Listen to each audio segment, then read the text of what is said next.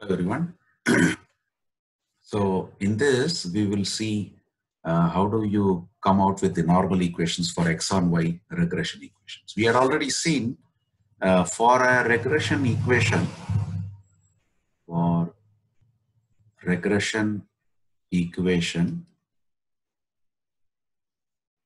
y on x, that is y equal to a plus bx. The normal equations are we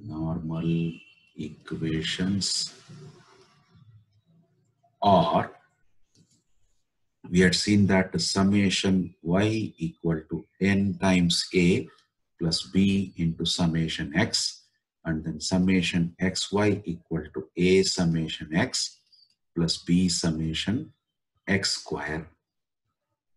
These two things we had seen. Same way, we have to just now see how the normal equations will be for regression equation.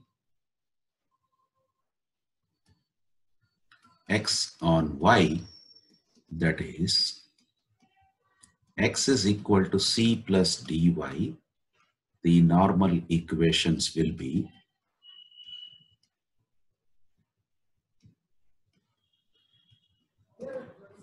see, if you look into this, instead of y, here it is x, so I have to have summation x. Instead of a, you have c, so you will have n times c. Instead of b, we have d, so d will be outside. Instead of x, you have y, so you will have summation y. Let us call this as fourth equation.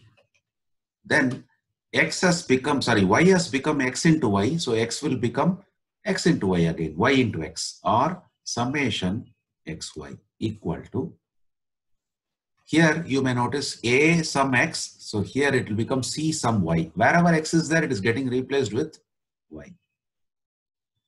Then d, if you look into this, bx, so it has become b summation x square, so it is dy, so it will become d summation y square. So what we did, wherever a is there, it is getting replaced with c. Wherever b is there, it is getting replaced with d. Wherever y is there, that is getting replaced with x. On that basis, we arrived at these two equations. These are the normal equations for the regression equation x on y. And if we solve equations 4 and 5, we can obtain values of c and d, which can be substituted in x is equal to c plus dy, so that for known values of y,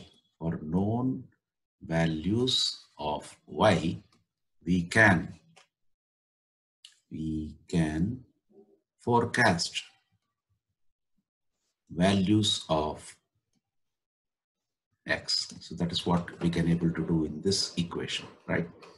So in case if you find this video to be useful to you, I request you to please like, share and subscribe to my channel. In the meantime, take care. Thanks a lot for watching the video.